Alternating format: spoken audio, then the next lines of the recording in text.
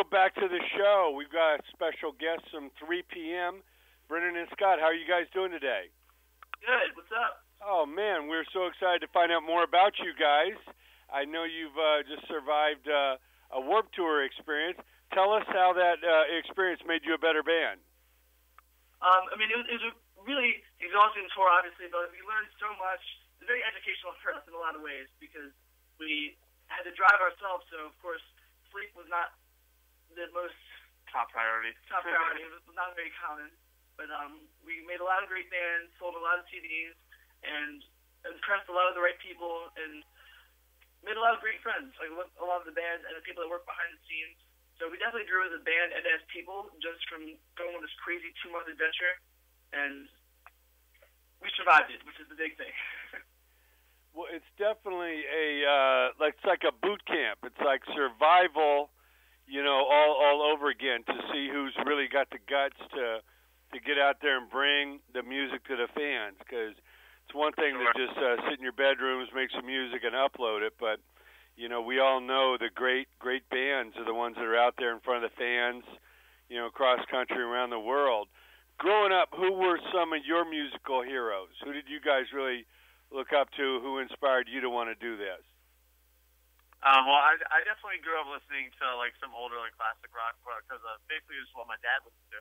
And then in elementary, middle school, I started listening to what my brothers listened to, which is Blink-182, lots of Sum 41, all good pop punk like that, which definitely put me into the genre and made me want to be one of them.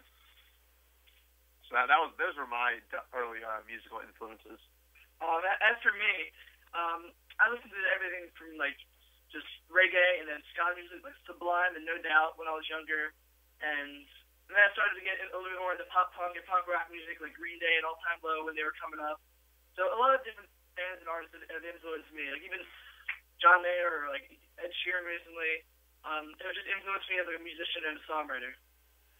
Yeah, why is it important to have some kind of deep roots? Listen to different types of music that you can draw upon rather than just one style.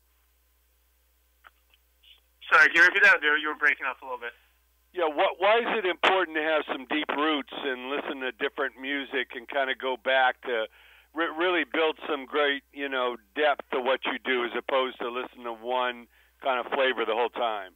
Yeah, well, every kind of music is different. It can give you different influences. I guarantee there's not a single band out there who doesn't have influences from more than one, type of genre type of band. Because I got into music generally from classic rock and then into the pop punk genre, from other pop punk bands, and I still now listen to some metal and stuff just to see it's cool to try and integrate everything to make your own style, not just be limited to one thing and very I guess sounds kind of rude, but narrow-minded. You don't want to be like that, Yeah, you don't want to be a third-rate version of one style. You really want to kind of mix it up because all those bands you mentioned before.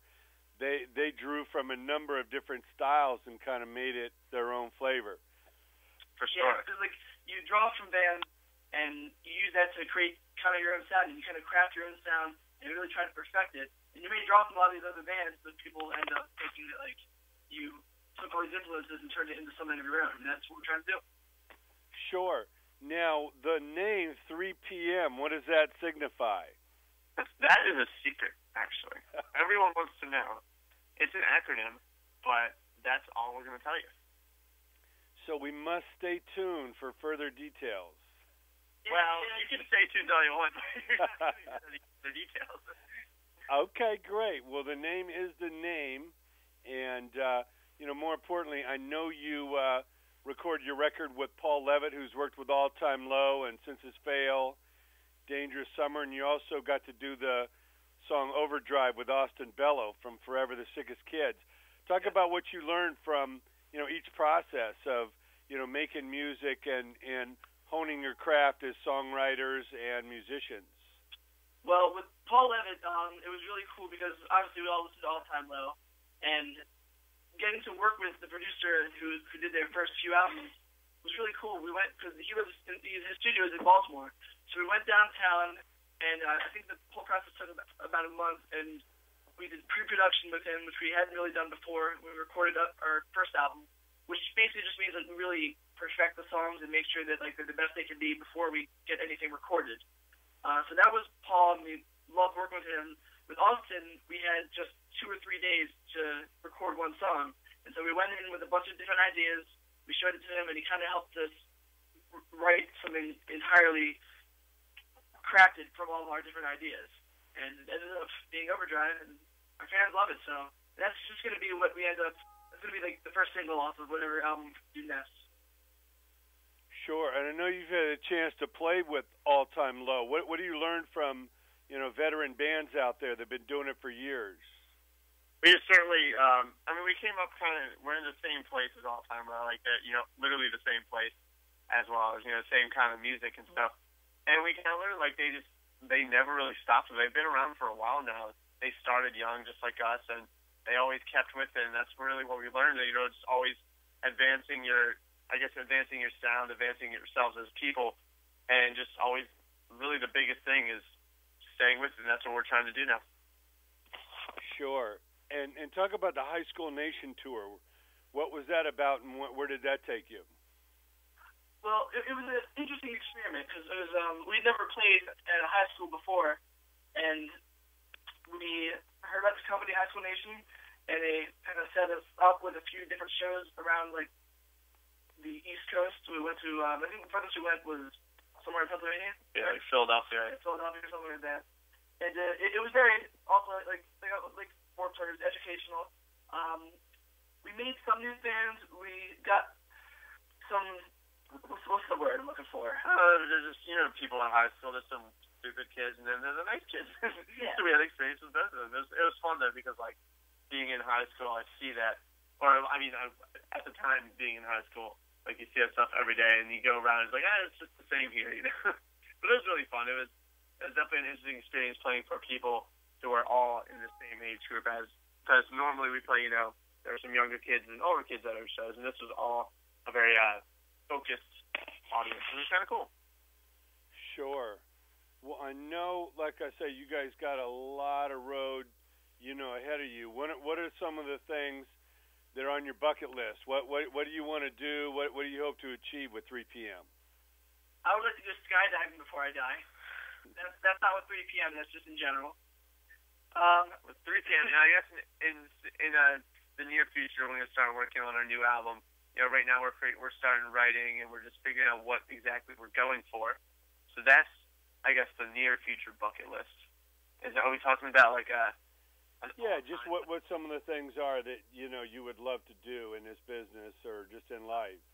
My big dream, I would love to play Madison Square Garden. Yeah. I've always wanted what to be like to tour with some of my favorite bands. Like if we were able to tour, with Blink-182 or All Time Low, something like that.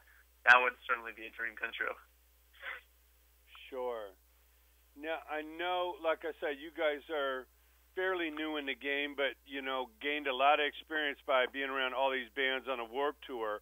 What advice do you give to young musicians, young bands that come up to you and kind of want to know what to do? Because I think in this younger computer internet generation, a lot of people think that there's shortcuts and you can just go online and Google something or click this, or you're talking about being proteges of bands that have been doing this for a decade or two or more in some cases. So what do you tell them as far as the dedication or sacrifice or perseverance it takes beyond just having fun at this? Yeah, obviously, social media and internet is great and all, but there's a limit to it. The biggest thing is just getting out there in person. Like, go to shows that are, whether it's a local band to make friends with them or some huge band, like, All Time Low comes around. Go to their show and just promote to the people online, whether it's putting on flyers. We always give out wristbands. That's kind of our thing. And, try and get your music out there. That's the best way, because when you're actually getting into the face of these people, they see you and they get to know you better. And then they'll I guess, find more of a liking in you rather than just being messaged on Facebook, like with a big spam, and always just keep staying with it, never give up, and never stop writing music, never stop promoting yourselves, because the second you stop, nobody's going to do it for you. You just have to do it yourself. Yeah, you really got to want this, because none of it's easy, and when you see how grueling and what it takes to be on the Warped Tour, you know that all those great bands, went through that fire to get to the other side. Oh yeah, they certainly have the days of touring in the dirty old van without air conditioning, and then then they make it to the big time. Everyone starts somewhere. Sure. So what's coming up next for 3 p.m.? Working on the new album? We're writing some new songs and starting to get the contents of a new album together. Just kind of shopping for producers right now and talking to some labels. And we have some shows coming up on September 14th in Richmond, Virginia at the Canal Club. We're playing a show with Set It Off, and they were on one of the big stages at Warped Tour, and we're good friends with those guys, so we're excited to play with them.